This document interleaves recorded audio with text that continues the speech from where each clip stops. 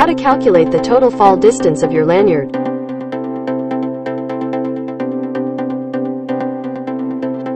According to the International Safety Equipment Association, ISEA, and the Occupational Safety and Health Administration, OSHA, personal fall arrest systems must be selected and rigged in a way that ensures the potential free fall distance does not exceed 6 feet, 1.8 meters. To calculate the total fall distance, several parameters need to be taken into consideration. The parameters are as follows: free fall distance, FFD. This is the vertical distance a worker falls before the fall arrest system stops the fall. The FFD depends on the position of the worker's anchor point relative to the harness back D-ring. If the anchor point is at the same level as the D-ring, the FFD is equal to the lanyard length.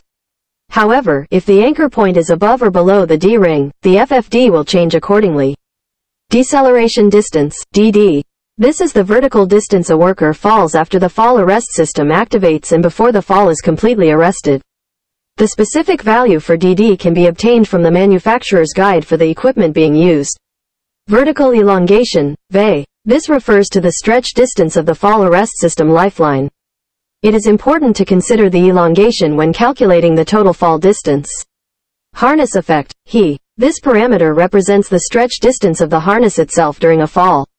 A properly fitted harness typically has a harness effect of 1 foot or less. Safety factor, SF. This is an additional factor incorporated into the calculation to ensure sufficient clearance below the working surface.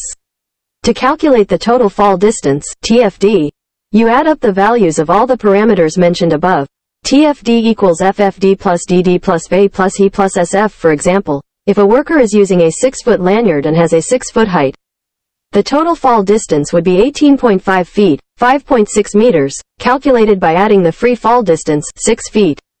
The deceleration distance, maximum 3.5 feet allowed by OSHA for elongation of the energy absorber. The harness stretch, 1 foot, the distance from the worker's feet to the D-ring, 5 feet. And the safety factor, 3 feet. It is important to consult the manufacturer's guide for the specific values of deceleration distance and elongation when performing these calculations.